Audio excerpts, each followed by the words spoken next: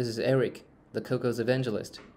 Today, I'm gonna use the case of ship running to introduce you to the animation system. Ship running looks like a side-scrolling video game, but everything including the character control or the enemy movement is achieved through the animation system. Next, let's see how it is created. First, let's take a look at our assets. Here is the background. I'm gonna use this eerie background to create an eerie atmosphere. And this is the ground. And these are the images of each frame when the ship jumps.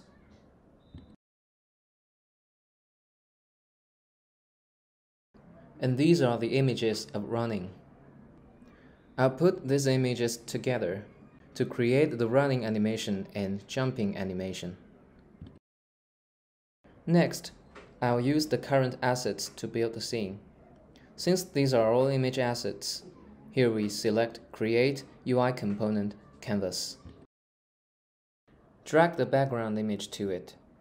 Then you'll find it cannot be dragged here, because the default image type is texture, which is not for the UI. If you want to use it for the UI, you should choose Sprite Frame type. Then drag it again. Okay, let me switch the perspective. Now the background is already in the scene. Let me adjust its size, because the canvas is much bigger than the background. The background is just too small, so let me scale it. Double its size. Okay, this looks much better now. Next, let me lay the ground. Use Shift to select all images and choose Sprite Frame. Drag the ground image here. To resize it, press T on your keyboard, and the rect gizmo will appear. Drag its right border. You'll find that when dragging, the ground image will be stretched, which is a bit ugly. So how to solve the stretching effect? First, restore it to the default size. Then find Type of the sprite component in the Inspector panel. Choose Tiled, which is like laying tiles. Okay, let's take a look. See? This way the ground image won't be stretched, which looks much better than before. Then adjust its width to the same size as the background. Then adjust the offset in the x-axis direction. Okay. Press W to go back to the Move gizmo. Now we have the background and the ground. The ground looks a bit high. Move it down a little. This position will do. Now it's time to put our ship on the ground. For example, I choose the running state. Well, this is not good enough. I'll choose this one. This one looks like the standing state. Drag it over here. Adjust his position. Looks like he's ready to run. Next, let me edit his running animation, so that the ship will have a running motion instead of panning over on the ground. Okay, select the ship node, click Add Animation Component to create an animation clip, name it Run. Then it's ready for editing. This is the animation panel. Let's take a look at the structure of it. This part is the menu bar. The buttons in the menu bar allow you to perform some general operations on the animation. And this is the search box, which allows to perform some quick searches on the nodes and other functionalities. To the right is the timeline, which allows to easily view the point in time where each keyframe of the animation is located and where to dispatch events, etc. This is the node list. is a list of the nodes you currently want to animate, and the node tree constructed from it and all its children is presented here. And this part is the keyframe preview of the node. We can see all the keyframes created here. This is the property list, which lists all the components on the current node and all their properties, and you can manipulate the specific properties to animate the node. To the right is the property keyframe editor, which is used to edit keyframes. It allows the animation to have corresponding changes according to the data you edit. At the bottom is the editing area for the properties related to the current animation clip, like how the animation plays, whether it plays once or in a loop, and the way it is sampled. This is all about the animation panel. Next, let's animate the sheep.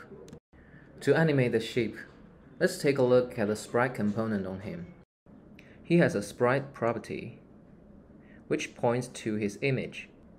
So what we did in the property list of the animation panel is the sprite frame in the sprite component. When the sheep is running, its action is composed of 4 images. That is the frame animation. So just select all 4 running images of the sheep and drag them into the keyframe editor. The keyframes will be automatically generated. See? All the keyframes are listed here, and all images are showed here. When I move the cursor here, it shows sheep run 2, then sheep run 3, right? Okay, you can see that when I'm moving the cursor, the sheep starts to run. Let me reset its position, then replay. He will make a very fast running action and then suddenly stop. But running is certainly not just running a little and then stop. It's a looped process. Let me reset its position and try again. Okay, this is the action of the ship running. We got the ship running with 4 images. But have you noticed that the ship is running too fast, just like someone is chasing after it?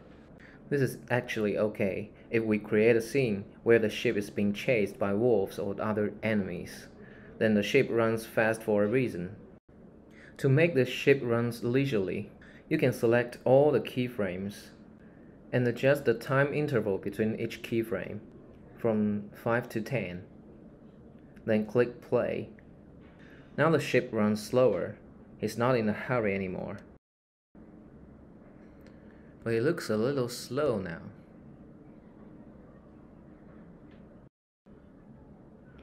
Let me adjust the spacing to about 8. Good. Looks normal now. This is the animation of the ship running. Now the running animation is done. Let's create another one. Save it. Exit. It's time for the jumping animation. If you still have this node selected, since the animation on the ship node is still the running animation, you'll find that you can't edit the new animation. So we need to exit first. Create a jump animation in the Assets panel and drag it to the animation list of the shape in the Inspector panel. Now go back to the animation panel. It's still the running animation. Notice that here is a clip list. You can switch here. Now you can edit the jumping animation. Similarly, you should edit the sprite frame property of sprite. Select all the jumping images.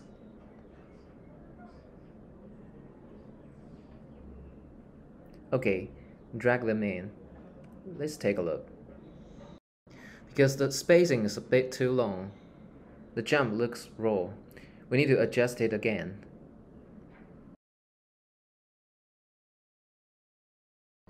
Still too slow. Maybe 4. Let me use the loop mode. This speed looks okay. Good. Save and exit. Now the running and jumping animations of the shape is complete. Next, it's time to start creating the atmosphere we want for the game. First, add some platforms to the scene. Drag the shape to the right. Let him running slowly from the right. Then create platforms. Resize it. Reduce it to half times the original size. Scale it a little more. Still looks a bit large. Maybe 0.3. Much better. Place it here. Okay, create another. Place it a bit higher. Create another one. This way the shape can jump down. Okay, these are the platforms for the shape to jump on. But why does he want to jump? There must be something dangerous on the ground, which forces him to jump. Here we select all the monsters. Change their type. Choose one of them and place it on the ground. You can move horizontally on the ground and attack the sheep. As the sheep jumps up, we should animate the monster as well. First, move it here. When it moves to this position, the sheep will be ready to jump up. Okay, let me create an animation for it. Just name it Move. This animation is simple. Just change its position property. Keyframe it at the current 0 point. Next, move it to this position. Release the mouse and the second keyframe will be automatically added. It's more convenient since you had to keyframe by yourself before.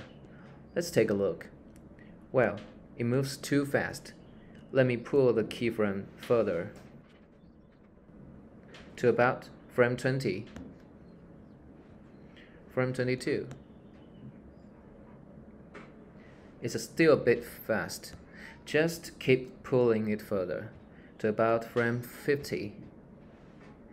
I think this speed is okay. It should move from left to right, then from right to left. So just create another keyframe at about this point and move the monster back. Okay, let's take a look at the whole process. Well, the way back becomes twice as long, but we only give it 50 frames to move, so it's still too fast. Let me adjust again. Pull it even further. This position will do. Take a look. See? It looks normal now. Okay, save and exit. Next, let's design the ship's escape route. Lower these platforms a bit, because the vertical spacing between the platforms and the monsters shouldn't be that large. The scenario I want to design is that when he jumps on the first platform, there will be an arrow shot from behind, so I left some space for the arrow. Click Camera. You'll find that there is no content in the camera view. That's because there is a visibility property in the camera component which supports UI 3D and UI 2D layer, but the layer of all UI nodes here is default, which can't be linked to the UI camera.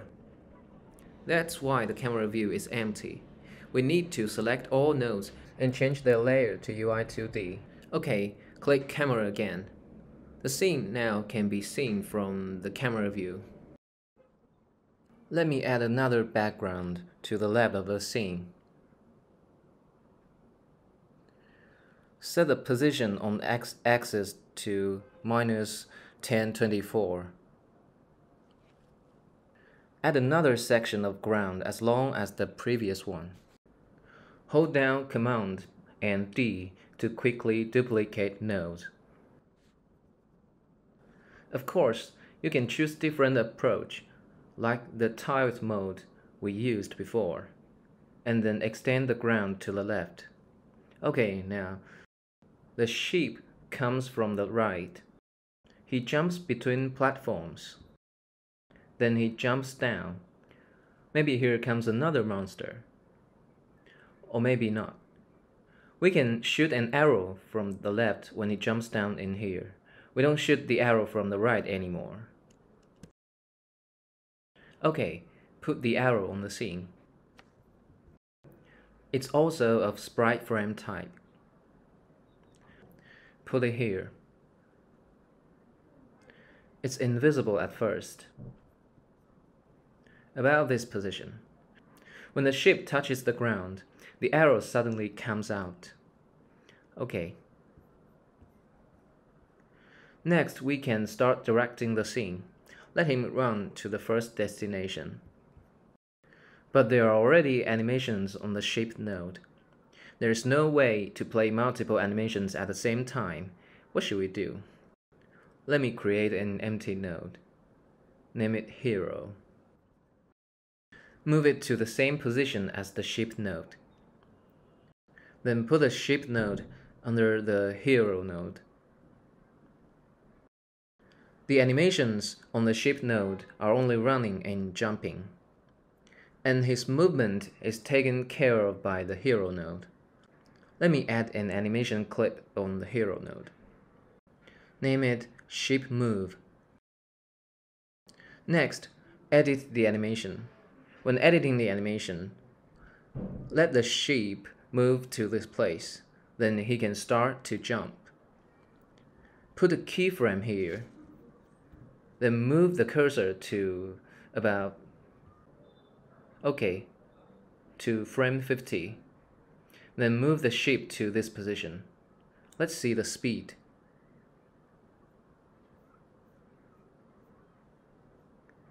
This speed is just right. Not too fast and not too slow. Then it's time to switch the animation. Because he was running, then he should jump up. But you can't switch the animation in this panel. You need to use code to implement it. The best way is to write the process of switching the animation in code. The key is to let the code know when to switch the animation. But how should we do? Here I create an animation event. We use an event to tell the code that we want to switch the animation at this point. Okay, name it Jump. Save. When the animation plays to this point, it will send a jump event. Once the event is received, the animation can be switched. Now that the animation is switched, the sheep still need to move forward. Let me see. Move the cursor to this point, then move him to the first platform. His jump trajectory should be a parabola, not a straight line. A straight line is too stiff, like this.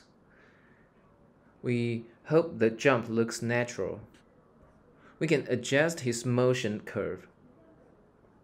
The first period of his movement is straight. The moment he jumps should be fast. Adjust its components in x and y directions separately. The motion in the x direction is linear, but in the y direction, we need to adjust it a bit. We want it to jump up fast, then fall on the platform. We use ease out here. Choose this curve. Adjust it a bit.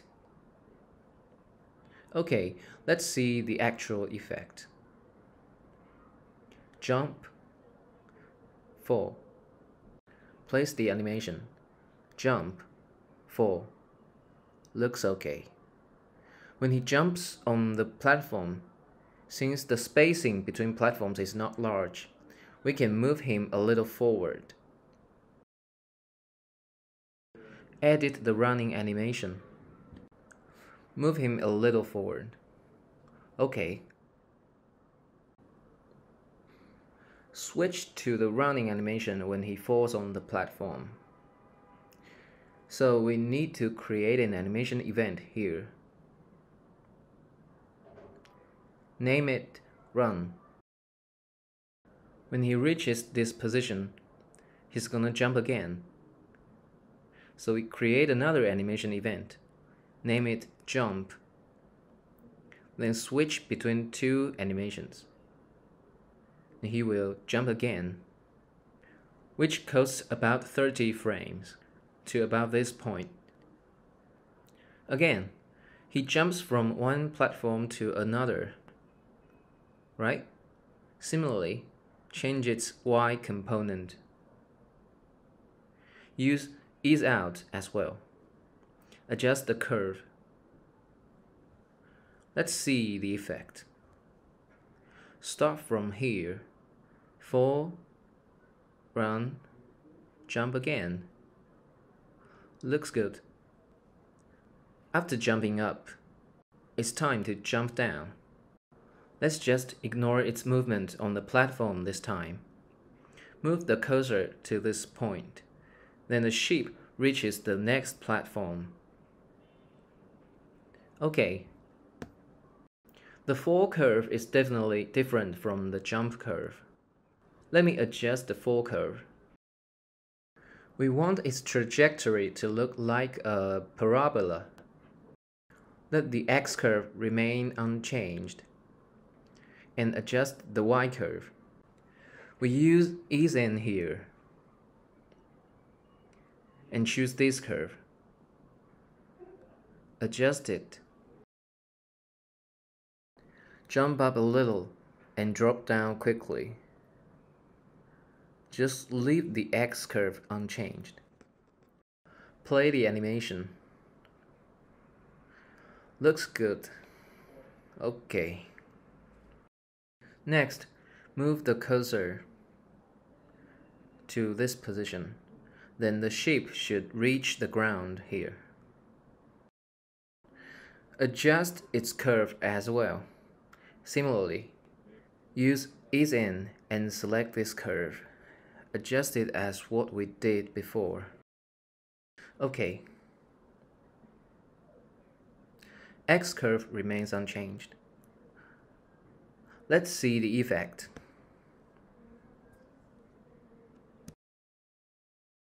Okay, now he reached the ground. He can start to run again. Let's see, it's at 2 seconds and 50 frames. Almost 3 seconds. Let's assume it's 3 seconds. At this point, the arrow will shoot out. That means the animation of the arrow should delay for 3 seconds. We still need to evaluate the exact position it should reach. When the arrow is shot out, when the arrow is on its way, the sheep must jump up in advance. He should jump over the arrow. A big jump. Save first. Let's find out where the arrow should be. Exit. Add an animation clip on the arrow as well. Name it Jian Move. Similarly, choose Position. After 3 seconds, add a keyframe here. After the arrow passes the sheep, it doesn't matter where it finally reaches. That's because when the arrow reaches here, it's already beyond the screen. The camera will slowly move to the left. After the camera stops, we can no longer see the arrow. It makes no difference to us whether it gets here or there. Let me give it 3 more seconds. To the 5th second is okay, I think. Move the arrow to this position. Okay. Take a look.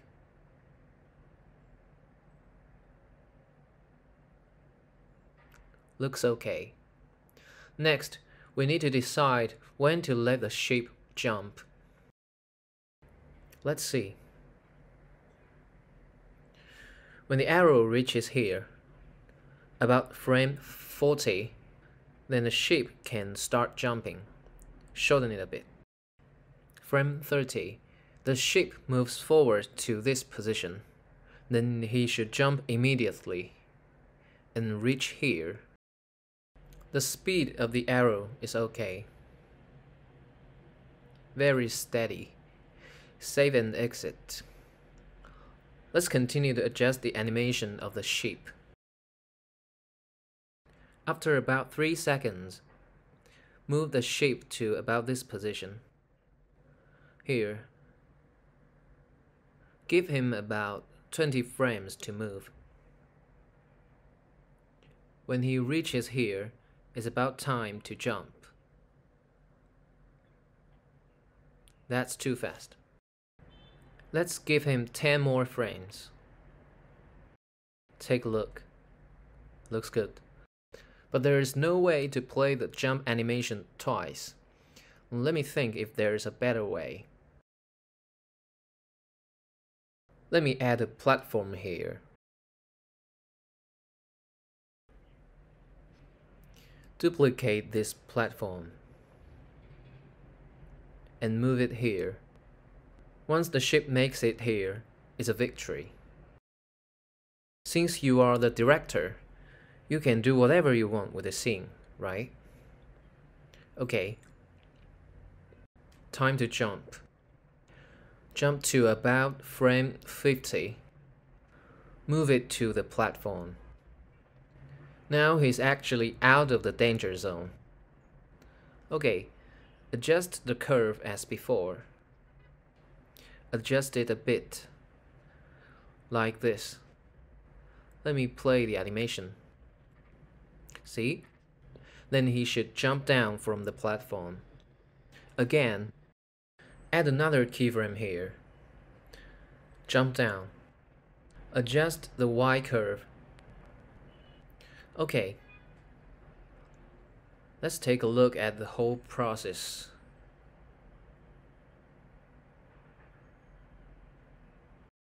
That's almost the end of the whole show, because he's finally safe and sound.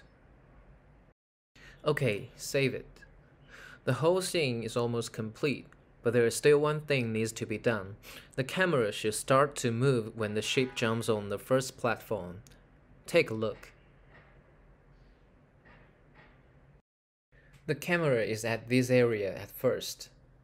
Then it will slowly move to the left.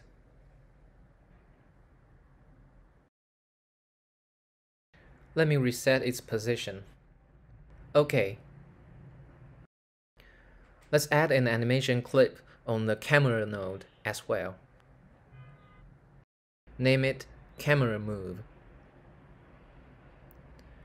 Then edit the animation. I'm sure you guys are already familiar with the animation editing, right?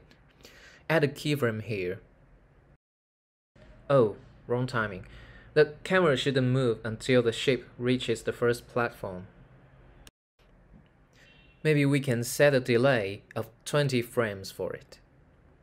Add the first keyframe. Then the camera starts to move to the left for 3 seconds. Add another keyframe here. Move it to about this position. Let's see the entire movement. Slowly moving to the left. Okay. Save. After saving, let's run it and see the effect. The script for switching the animation is not done yet. Oh, there's something I forgot to do.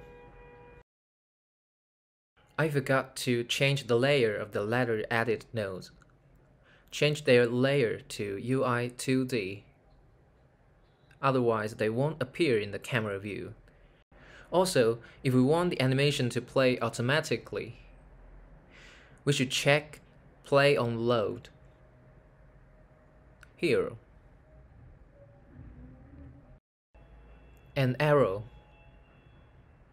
Okay, save the scene. Run it.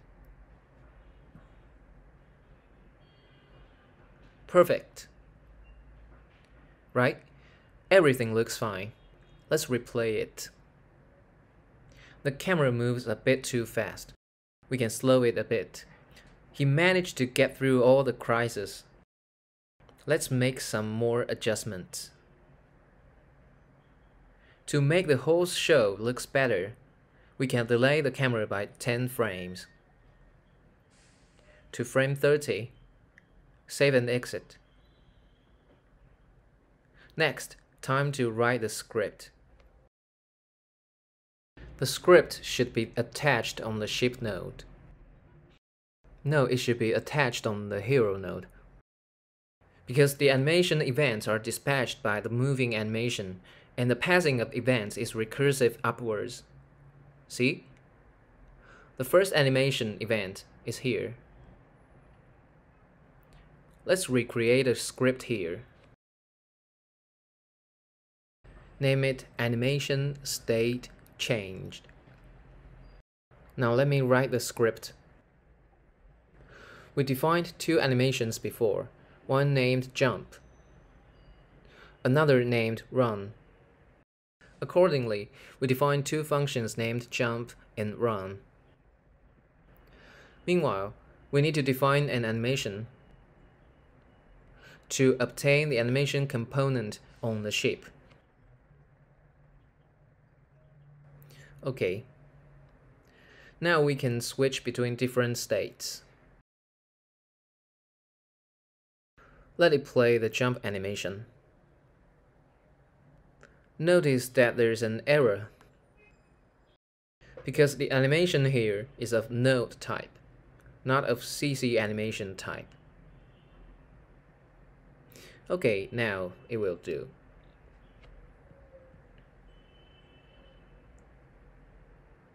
Next, add the script on the hero node.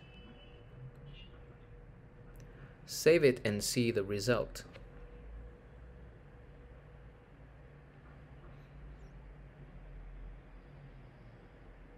The pace looks good, since I haven't added frame event since then.